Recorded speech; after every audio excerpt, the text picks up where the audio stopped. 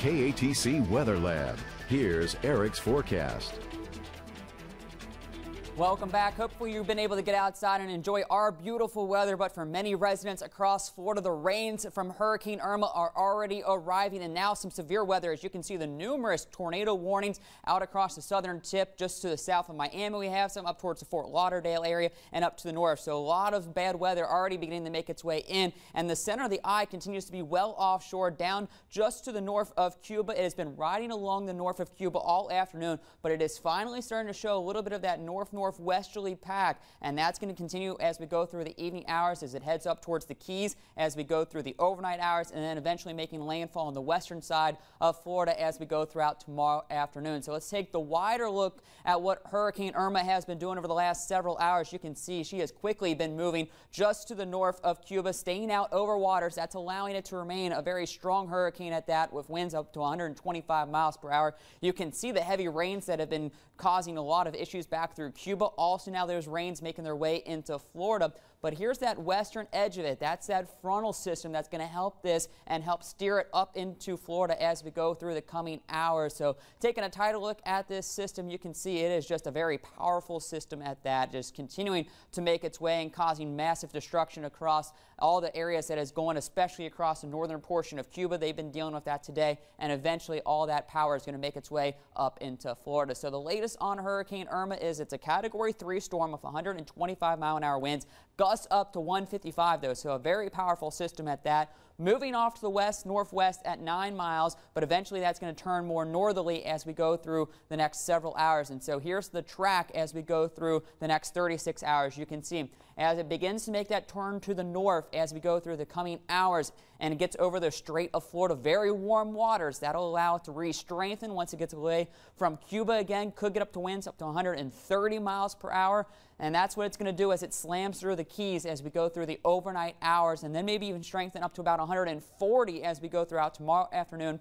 Still remaining just offshore on the west coast of Florida, but eventually maybe towards the Fort Myers area late tomorrow afternoon into the early evening. It'll make a second landfall in the Florida and then continue right up the west coast. And you can see even up towards the Tampa area, still maintaining Category 3 strength winds up to 115 miles per hour, and then makes its way through Florida. So Florida is going to get hit with the brunt of this storm, with winds anywhere from 100 to 120 miles an hour around the center of the storm, with winds maintaining hurricane force above 75 throughout much of the area. So you can see hurricane warnings out for the entire peninsula of Florida. This is going to be a very destructive storm. It doesn't begin the weekend until it moves into Georgia late Monday afternoon. Still a Category 1 hurricane before becoming a tropical storm as it heads up towards the Atlanta area, and then becoming a tropical depression as it heads up into the Tennessee Valley by the middle part of next week. So a lot to go with this system in the coming days, and we're going to continue to keep an eye on that. So here's one model's depiction of what's expected to happen. So you can see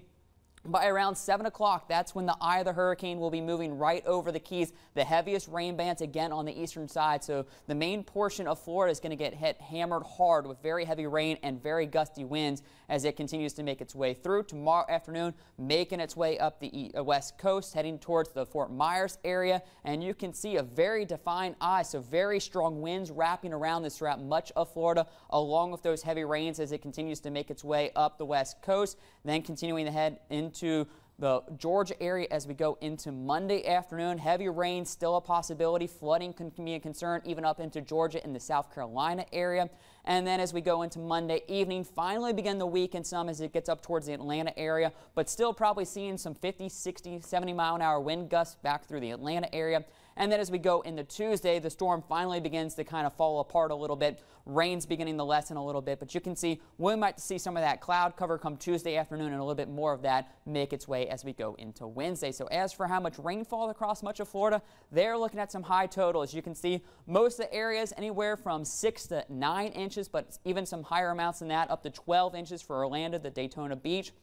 And you can see where those tan areas are. Those are 15 inches of rain. So flooding along with bayous and streams going to be a major concern, causing all that water. Also storm surge, as you can see, Keys anywhere from 5 to 8 feet in many of those areas, and those are very low areas. So that's a big concern. Also the west coast of Florida now looks to be the main area, especially south of Highway 75. As you can see, 20 foot of inundation. The good news is a large part of that is over the Everglades, so not a whole lot of population, but you do see a few towns in there that could get wiped out by the strong storm surge. Even Fort Myers, anywhere from 10 to 12 feet of water coming up into the area. So that is going to be a major concern in the coming days as we continue to watch that as we go forward. Also, we have Hurricane Jose, still a tropical or Category 4, 145 miles per hour. The good news is it's moving away from the Caribbean islands. Will stay out over the waters, begin to weaken some, and then kind of do a loop. After that loop, we're going to have to keep an eye on that, as you do see some of the models maybe trying to now bring it back towards America,